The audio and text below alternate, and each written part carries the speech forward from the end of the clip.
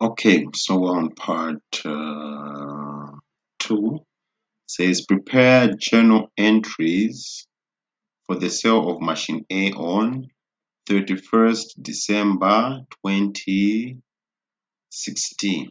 Okay, so we're going to make two journal entries. The journal entry for when we bought the machine and the journal entry for when we sold the machine. Okay, so the first journal entry which we're going to do is this one. Okay, we say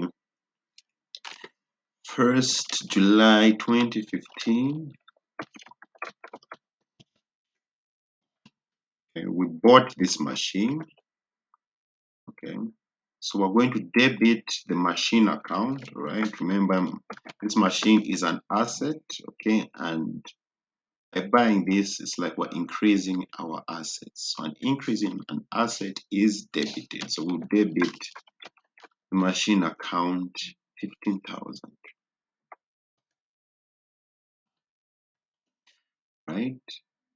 Then, right, since we paid money for this, all right? We're paying money, we, we paid by check, all right? So money is coming out of our account. So that's a decrease in our asset because money is an asset. So whenever there's a decrease in an asset, you credit. So we'll credit from the bank 15,000. Okay. So this is the journal entry when we bought the machine. Now that we have sold the machine,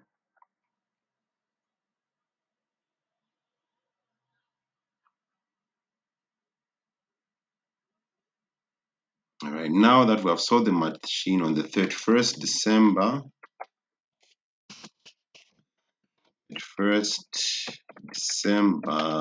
2016, all right, how much did we sell the machine for? 11,500. Okay, so we're receiving money, right?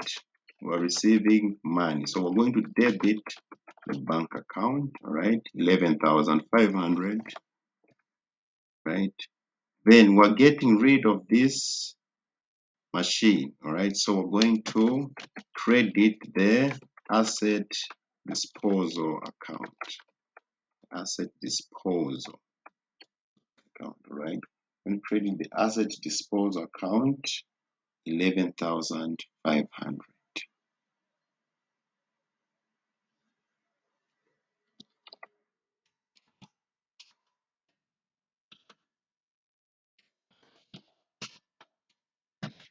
So they wanted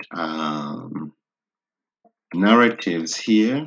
Okay, they wanted narratives with the journal entries, right? So for the 1st July, what we can say is being the purchase of machinery A, okay, being the purchase of machinery A, okay.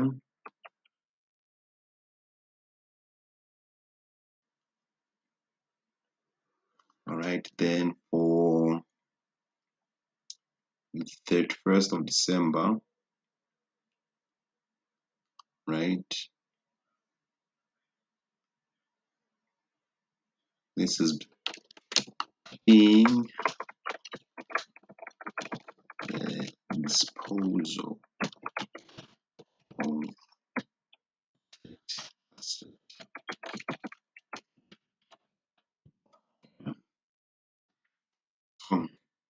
Those are the journal entries that you have to do.